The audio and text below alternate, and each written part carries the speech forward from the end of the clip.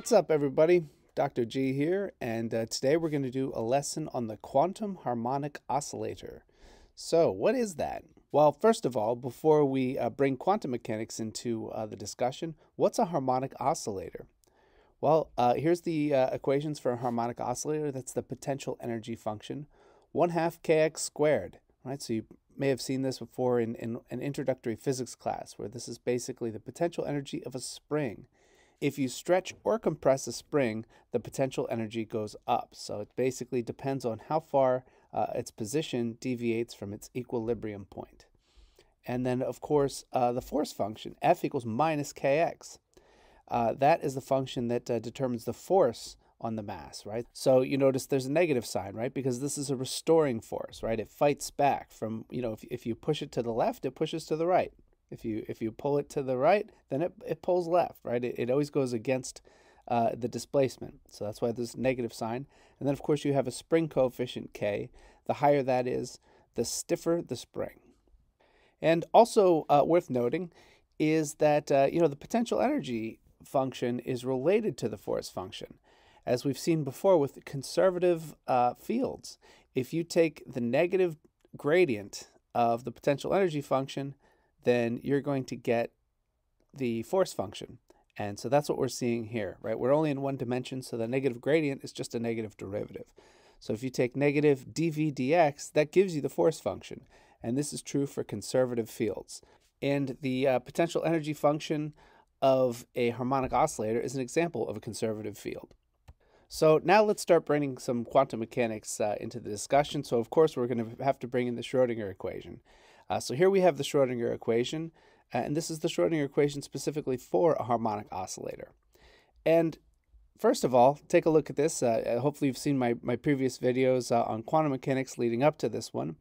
Is this the full Schrödinger equation, or is this the time-independent Schrödinger equation, right? So is time dependence in here? What do you think?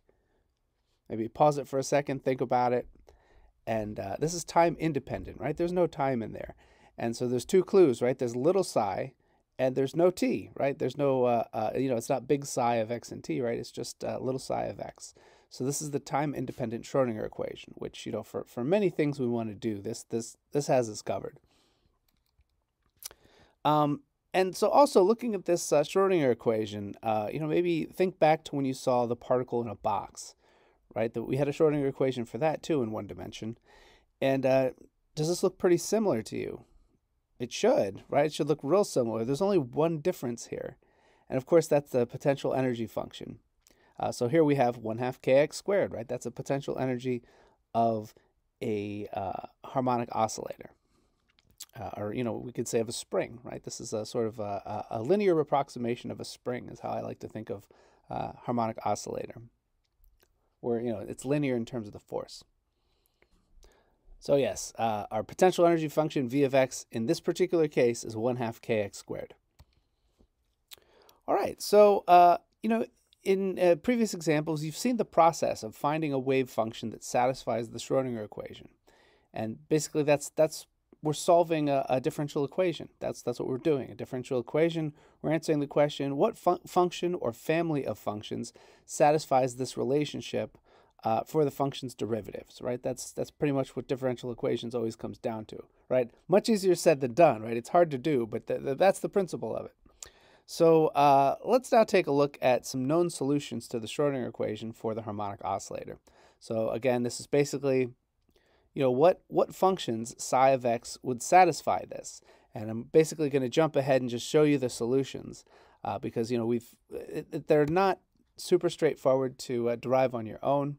And again, like basically when they were first solved, people relied on some previous solutions that mathematicians had already found, right? Remember, we've seen this sort of trick before. Can you manipulate your problem into something that has a known solution and then use that known solution? And then you could always map back to the original way of stating the problem after you have the solution. But anyway, so this is what the solutions look like. So we see this equation down here, right? This psi of nu, that little letter, it looks like an italic V almost, but it's actually nu. It's the Greek letter nu. And that is our quantum number here. So again, we have integer quantum numbers. So just like the particle in a box, Particle in the box went 1, 2, 3, 4, right? The positive integers. Now we also have to include 0. So notice I put the 0 in bold font so that you would notice it. So again, we have a quantum number. It is nu. And again, it just emerges out of the mathematics. It wasn't that, basically this wasn't just fit ad hoc, right? This came out of the mathematics. This came from solving the Schrodinger equation. That basically there isn't a single solution here. There's a family of solutions, just like with the particle in a box. And the relationship's a bit more complicated than the particle in a box, but in principle, it's that similar approach where you have a family of solutions, and there is a quantum number again. So for this one-dimensional system, we have a single quantum number, nu, for our harmonic oscillator. And so you'll notice that h sub nu of y. What is that? Well, that is something called a Hermite polynomial. And again, this is a family of polynomials. They're a solution to a previous differential equation that some mathematicians would work out. And so this is the family of solutions. They follow this pattern here. And this is so commonly used that, like in some software, like Mathematica, they even have a function for calling Hermite polynomials because they know, people who use Mathematica are often interested in quantum mechanics, and having access to the Hermite polynomials is nice. But so here we have a table that shows the first 7 Hermite polynomials at the bottom right there for different values of nu, right? We have 0 through 6, and then the polynomial that corresponds to that. And also notice that the Hermite polynomials are a function of y, whereas our wave function is a function of x, right? The variable for our wave function is position x.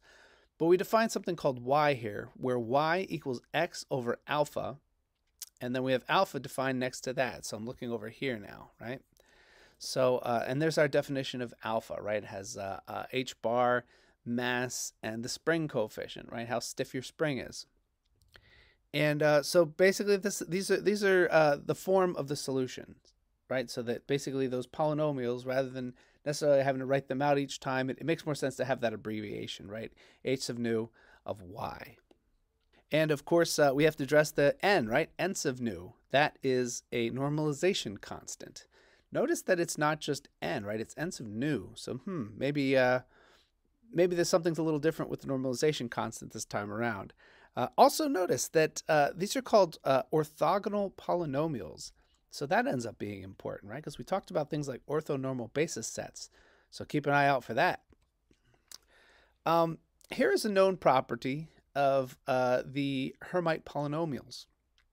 So notice if you take 2 different Hermite polynomials, so in this case the notation is h sub nu prime and h sub nu, and then multiply that by e to the minus y squared, and y is defined above there if you forget what that is, and you integrate that over all y. So from integrate that from all values of y, negative infinity to positive infinity.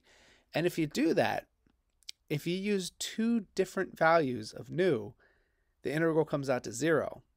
But if you use the same values of nu, the integral comes out to, let's say, square root of pi 2 to the nu times nu factorial.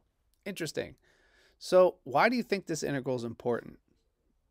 Think about, you've seen this before, where if 2 quantum numbers match, we got 1 value for an integral, and if they didn't match, you got 0. Think about that. Maybe pause it for a second. Think. And this is the orthogonality that makes these solutions, these Hermite polynomials, make up solutions of an orthonormal basis set. Right? So this was a really important property, and this allows us to come up with these linear combinations. So that basically these functions sort of span the space of all possible states you can have. So remember, we saw this with the quantum harmonic oscillator. Remember, we used the PhET simulator, and we came up with superposition states where we combined the different eigenstates, right? We made linear combinations of them that we call superposition states. So that was possible because they form an orthonormal basis set. So basically that's what's going on here again. So now let's think about this. I didn't tell you what n sub nu is yet, right? We don't know what our normalization constant is. But given the information below, what do you think the normalization constant looks like? So I've got choices A, B, C, and D to the right there. So I want you to pause it, think about it, and then hit play again, and then you'll see the answer. So there's our answer. It should be around that, right? Because basically, we have an integral that's either 0 or that constant down there that changes depending on what nu is, right? But what we want it to be is we want it to be 0 or 1, right? So what do? You have to divide by that quantity, but we want the probability density function to be 1. So we don't just divide by that value, we have to divide by the square root of that value, right? Because you have to multiply your wave function by its complex conjugate in order to get a probability density function. So it's sort of anticipating that step. So that's why it's going to be roughly 1 over the square root of that value. And it ends up being quite close to that. So basically here is the normalization process that is outlined in the textbook. And so let's go through it. So here is the process of normalizing the wave functions for the quantum harmonic oscillator straight out of the textbook here. And we see that it's the usual process, right? Look over here. We have psi star psi, right? That's the complex conjugate of psi multiplied by psi. You integrate over all space, right? That's the integral. But then if we look at this function, it's in terms of y, not x.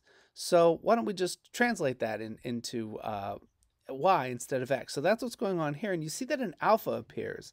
And you're like, what the heck? Why do we have an alpha? Where did that come from? Well, notice the change in variable. Look at the bottom left here. We see that y equals x over alpha. That's how we defined y, right? Y was made up for convenience. And so that's the relationship. You bring the alpha to the other side and then look at the differential for both of them. And yeah, that's what we have. We got alpha times dy is the same thing as dx. So that's how you map from one to the other. It's just a multiplication by alpha.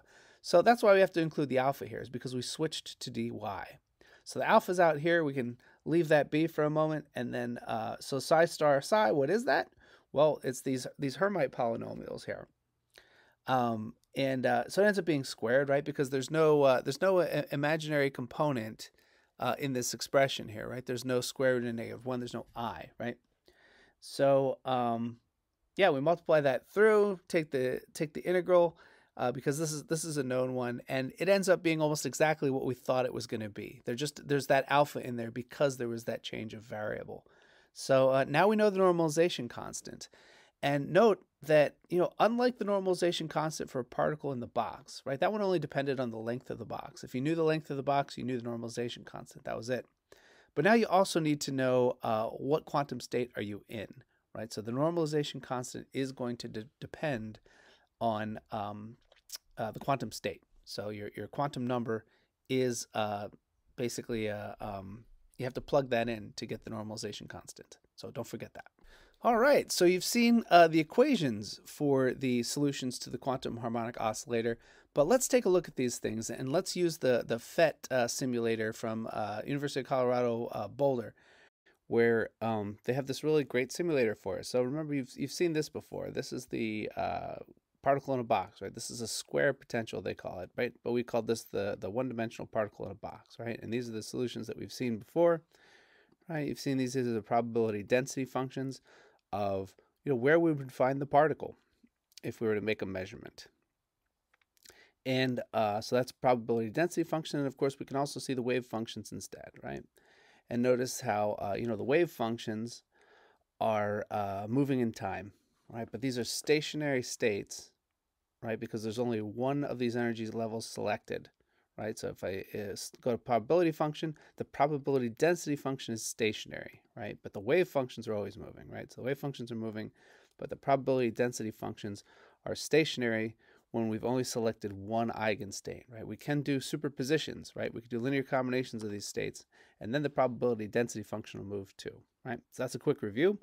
Now let's look at the quantum harmonic oscillator. So instead of a square potential, now we want the harmonic oscillator potential. All right, so this is a parabola.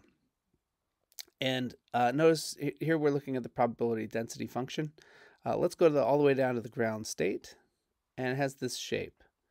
See how it looks maybe a little pointier than the particle in the box, right, for the ground state. And as you'll see, like they're actually quite different.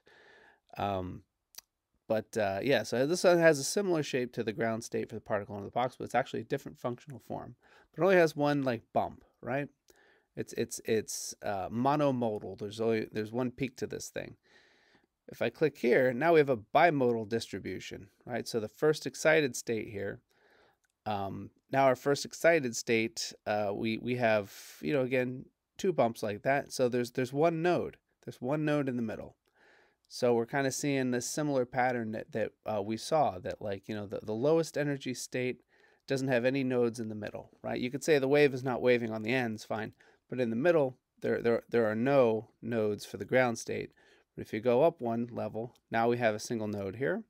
If we go up again, now we have two nodes here, right? You keep going up, there's more nodes.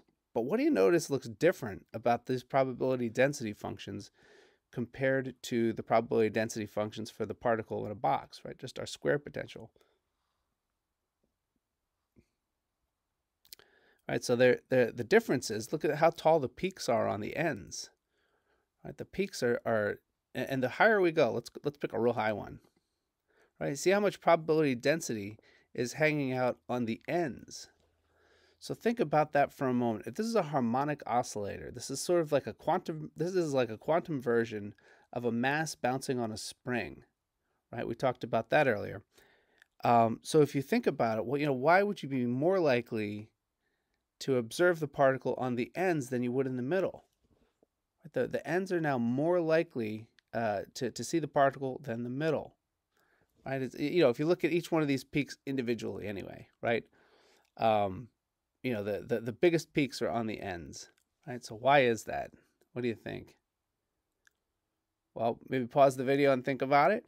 But these are what we call turning points, right? So if you think of a spring bouncing up and down, or a mass bouncing up and down on a spring, it has to, you know, in a classical system, it has to hit like zero velocity as it turns around, right? If you reverse direction, you must have hit zero velocity at some point. And so basically it's that turning point, the fact that you have to turn around there to get the other way around. That's sort of what we're seeing here with the quantum harmonic oscillator. Now, you know, dynamics in a quantum system are not the same as classical, but we do still see this manifest, which I think is interesting.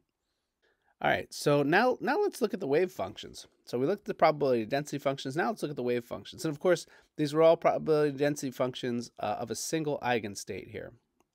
So let's look at the wave function. Wave function, of course, is moving. All right, and you know, we can look at some that are a little higher. Right, so this is kind of a similar deal, right? You know, you multiply these wave functions by their complex conjugate, and you get a probability density function, right? That's the relationship between this and this, right? So same as before, it's just that the shape of the potential energy function has changed. That's all we've changed in going from the quantum particle in a box that we did before to the quantum harmonic oscillator. So let's look at a superposition state now. Let's combine, let's see here. I'm going to hit clear, and let's combine the ground state and the first excited state. So I'll just set them both equal to 1, and then I'll hit normalize. All right, so this is you know, the square root of 0.5, right? It's 0.71. That's rounded, right? We hit normalize, and we hit apply, and then we'll close this, and let's take a look. So now you see the probability density function moving. And if you remember the quantum particle in a box, the square potential, it moves kind of similarly, right? Because this is that similar deal where we have the you know, there's two peaks in the first excited state, right? There's that one node in the middle, which means two peaks. Let's try a different superposition state. Let's see. Let's do some higher energy ones. Let's just you know, you could do more than one. Let's just throw a few in here, willy-nilly, huh? Actually, let's add some of all of them. I'm going to set them all equal to 1, going from the ground state all the way up to, let's go all the way up to the 6th excited state, because that was the one that was shown in your textbook, right? There was that chart of the Hermite polynomials, right? And it was on an earlier slide too. That's a family of solutions to a differential equation that produces those polynomials. and it works for any integer, right? You can have any integer 0. Remember, they start at 0, so that's different from the square particle in a box too. But that integer can be any integer value. So that chart just stopped at 6 because, hey, you have to stop somewhere, right? So, all right, we normalize that, and let's look at what it looks like if we put a superposition state where we have combined an equal amount of all wave functions going from the ground state all the way up to setting our quantum number equal to 6. So I'll apply that. And now we have this.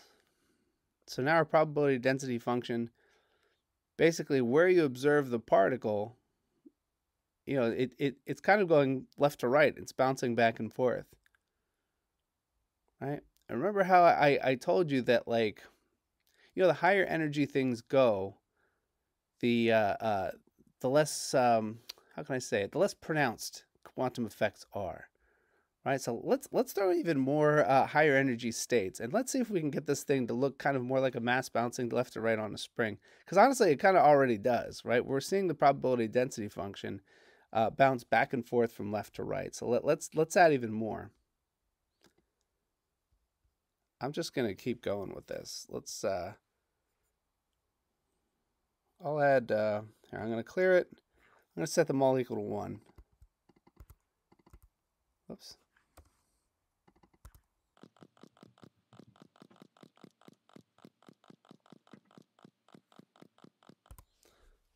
All right, so I put a 1 in all of them. Now I'm going to hit normalize. Now I'm going to hit apply, and let's see what this looks like now. Neat. Oh wow, look at how skinny that peak is getting.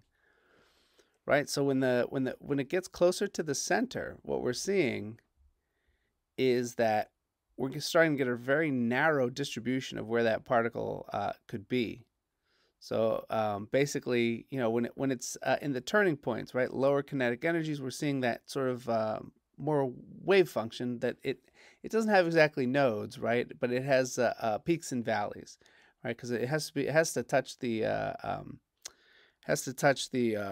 x-axis to be truly a node. But we're kind of seeing more wave-like structure on the ends, and in the center, that's like a single peak.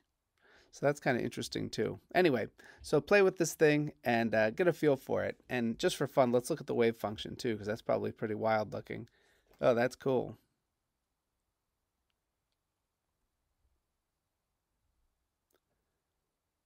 Neat.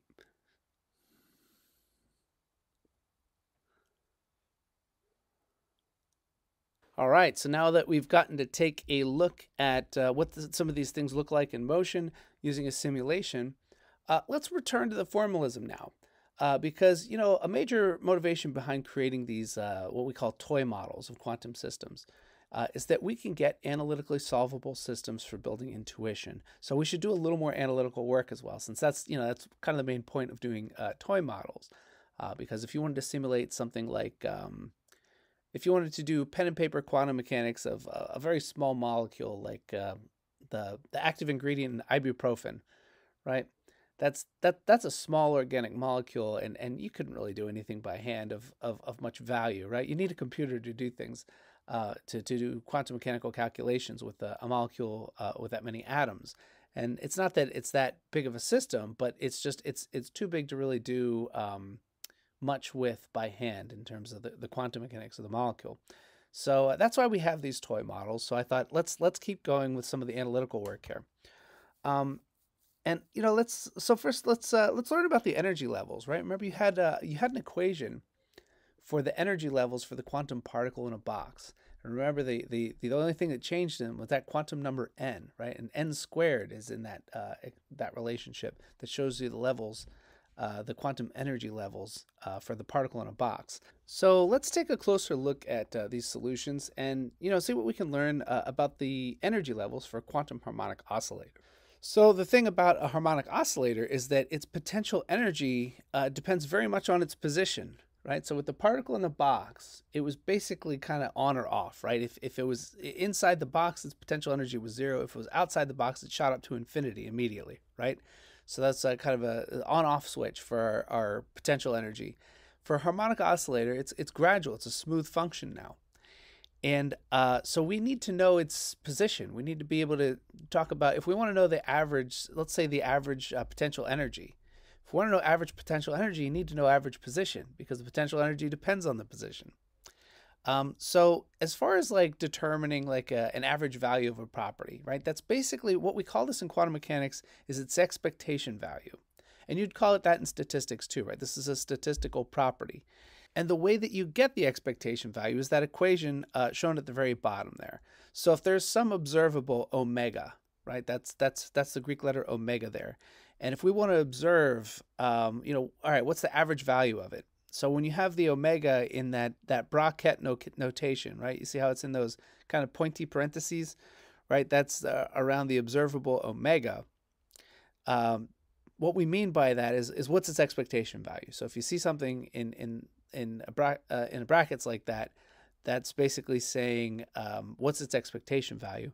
And the way you get that is you put the observable, we call it sandwiching, right? You make a sandwich out of the observable, you put that between the complex conjugate of the wave function and its wave function and the regular wave function, right?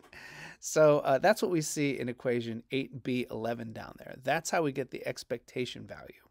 And hopefully you remember back when we first talked about the classical particle in a box, right? I like to start with a classical particle in a box when I teach quantum mechanics, because we want to separate the stuff that's the quantum weirdness from the stuff that's just statistics, right? And so basically, if you remember that, do you remember where we had we had those different weights where we said, what if we approximate where the particle is by looking at it in the different bins, right? We divided it into 4 bins. We said, okay, our box goes from x equals 0 to x equals 4. And it's, we put it into, we looked at like a discrete version of it. We said, okay, what if it's between 0 and 1, 1 and 2, 2 and 3, or 3 and 4? These are the only places it can be. And then basically you multiply the weight of it being in one of those particular bins by that value itself, right? Do you remember, you've seen this before, where you multiplied the observable by the probability density function and then integrated that thing over all space. That's all we're doing here, right? But you put it in the middle right there, right? Because if you remove this omega here, this is just that would just integrate to 1, right? But you put the integral in the middle of that wave function sandwich here, and then you take that integral, and that will give you the expectation value for your observable omega. So what if our observable is just the position, right? Our variable that's the thing we want to observe. We're just saying, hey, what's the average position of the particle? What's the expectation value for x? That is what we're doing on this particular slide. And so if we put that in the equation, so basically instead of omega, we put x, because in this case, x is our omega. It's our observable. We want to observe the position. So if we do that, and then so we just have psi star x times psi, right? This is general for any type of wave function, right? But now we go to the right of that equal sign, and we're looking specifically for the quantum harmonic oscillator, right? So we've plugged in the wave function for this exact case. That's all we've done on that first line. Then what can we do? We can simplify this a bit. Well, first we need to change our variable, right? Remember, we had that relationship from dx to dy, right? If you just multiply by an alpha. So that's where the alpha squared comes from, right? We've covered that before in a previous slide. So an alpha squared shows up. We can bring that outside the integral because it's just a constant. And then we have these two Hermite polynomials. We have a y in the middle. So we have the Hermite polynomial h of nu times y times h of nu times e to the minus y squared. And then, of course, we've brought the normalization constant squared out, and also the alpha. So then what we can do, now we use something that's called a recursion relation. And so this is from that same table, 8b1. That's the same table in the book that we looked at part of it earlier, that we had the first 7 quantum numbers, right? Nu equals 0 all the way up to 6. We showed that earlier. So this is from that same table. If you look below it, it shows this recursion relationship that I have this blue arrow pointing to right now. So at the top left here, this is the last line that we got from the previous slide, right? That's just this. So I'm putting it there so we have it as a reference. And now the recursion relation is up here at the top right. So if we look at that thing, basically what it's showing us is that there's a relationship between the different Hermite polynomials here. In particular, we're looking at if we're at nu, and then one above nu, and then one below nu. So like if we're looking at 3 different quantum numbers here, like, if nu is 2, then we're going to look at 1, 2, and 3, right? That's basically what we're saying here. And so there's this relationship that they have here that proves very useful to us. So basically, note how, we have y times h nu right here, right? That's part of this integral that we want to carry out here. We have y h nu. Well, it turns out if we rearrange this a little bit, just bring the y h nu to the other side, divide both sides by 2, you get this relationship here. So now we have a relationship for y h nu that we can plug in. So basically this whole thing, we substitute that in for the y h nu, and now our integral becomes this. So once you plug that in, you know how it goes with integrals, right? You can either, if you have the integral of the sum of functions, you can either integrate them separately or together. And so here we choose to separate that into multiple integrals. And then what do we notice? We've got Hermite polynomial for nu times Hermite polynomial for nu minus 1 here. And here we have nu and nu plus 1. Well, this should really grab your attention, right? Because remember we showed that orthonormal property of the Hermite polynomials, right? They form an orthonormal basis set for us. With, if you have to include the normalization constant, of course. But yeah, so this is an orthonormal basis set. Therefore, we know that this is going to integrate to 0 because these don't match, right? Nu and nu minus 1. These are 2 different quantum numbers. So basically, this goes to 0, this goes to 0. And then we learn that the expectation value for x is 0, right? It comes out to 0. So the mean displacement is 0. And if we think about this, this is not surprising, right? The harmonic oscillator, right? Think of a classical one. It's just something bouncing back and forth on a spring. Would it surprise you if its average position was at the equilibrium point? No, that's not very surprising, right? So the mean displacement is 0. So if you carry out the statistical mean, where's the average place we're going to find this? It's going to be right at the center, right at its equilibrium point. So not stretched, not compressed. So that's the mean displacement. And you can carry out a very similar process to what we did, where you'll set up the integral with x squared instead of x. And then also the recursion relationship that we just took advantage of, that comes in handy again. So you use both of these same tricks again, just with x squared instead of x. So I really want you to try that and figure that out on your own. And then basically here's the answer, right? So if you get this, you got it. So we've got the expectation value of x squared. So that's basically, if you keep measuring x, square that, right? You keep doing that over and over again. What's the average measurement you are going to get, right? It's not 0 this time. So it turns out that this is what it is, the mean squared displacement. And you can see why this is a useful thing, right? Because, if this thing has some symmetry to it, the mean is just 0. That's not very informative. Whether this thing is bouncing back and forth like crazy or barely bouncing at all, you're still going to get 0. So you're kind of not learning a whole lot, right? Now, I mean, you're learning something. It's useful, but like sometimes the expectation value of a squared value is actually more informative. And so that's what we're showing here. So the expectation value for x squared is this expression right here. So nu plus 1/2 h bar over mass times spring constant, and that's all the square root of that down there. So this is so that's that value, but we can do something with this, right? So I want you to think about this though. How can we use this relationship to calculate the average potential energy of our quantum harmonic oscillator? How do we do that? Well, what's potential energy of a harmonic oscillator? Just forget about quantum mechanics for a second. What's the potential energy of a harmonic oscillator? 1/2 kx squared, right? That's the potential energy of a harmonic oscillator. Well, we have the expectation value for x squared, so we're like most of the way there, right? 1/2 kx squared. Here it is.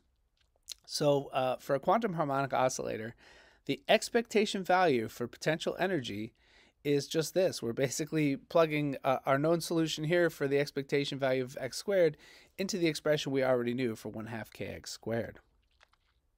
And also, there's a more condensed way you can write this. The frequency omega. So the frequency of our harmonic oscillator is the square root of the spring constant k over m. So instead of writing all this out, you can actually just write omega, and that's what that means. So here we have an expression for the mean potential energy of our quantum harmonic oscillator. So we have a relationship for the expectation value for potential energy V, right? We've got that, our mean potential energy, but can we get an expression for total energy out of that? Well, it turns out we can due to something called the virial theorem. And the virial theorem states that for systems governed by conservative forces, in harmonic potentials like we're working with now for a harmonic oscillator, that is a conservative field. That's an example of one. So for these conservative fields and conservative forces that emerge from the fields, where the potential energy has the form V equals AX to the B, there is a simple relationship between the means of potential energy V and the mean of kinetic energy E sub K. And so that expression is shown below. That's the virial theorem. So basically, our potential energy is 1/2 kx squared. So B equals 2. Right, because x squared, that's a 2. So then B is going to be a 2 here. You plug a 2 in, and then we learn that E sub k equals, the expectation value for the kinetic energy equals the expectation value for the potential energy. Well, if that's true, well then the total energy is just going to be double the potential energy. And we already knew the potential energy. This is the potential energy. So if we want the total energy, this is the expression for that. It's just nu plus 1/2 times h bar omega. And so this is the expression that we have for the energy levels of a quantum harmonic oscillator. So here we have it, right? Here's our energy levels. And again, we could plug in nu equals 0, 1, 2, 3, as high as you want in positive integers. And then you can get an energy level for the quantum harmonic oscillator. And just to kind of put another visual to that, here's the energy levels for the quantum harmonic oscillator. And one thing I want you to notice, compare this, think back to what the quantum particle in a box looked like. Think about the spacing. Did the spacing change, or was it constant for the particle in a box, right? Also known as the square potential, right? You see how this is a parabola, right? Our harmonic potential here. Yeah, think about the spacing. It wasn't constant like this, right? It changed because we had n squared, right? So the energy levels, the spacing changed, right? They got further and further apart the higher you went. Whereas these, they stay constant, and that's not surprising, right? To test one out here, if you take two adjacent energy levels, nu equals 3 and nu equals 4, well then, if you take the difference between those things, you're going to have 4.5 minus 3.5. Well, that's 1. And then 1 times h bar omega. Well, there you have it. That's not surprising. So yeah, these are the energy levels for the quantum harmonic oscillator. And that concludes our lesson on the quantum harmonic oscillator. I'm Dr. G, and I will see you in the next one.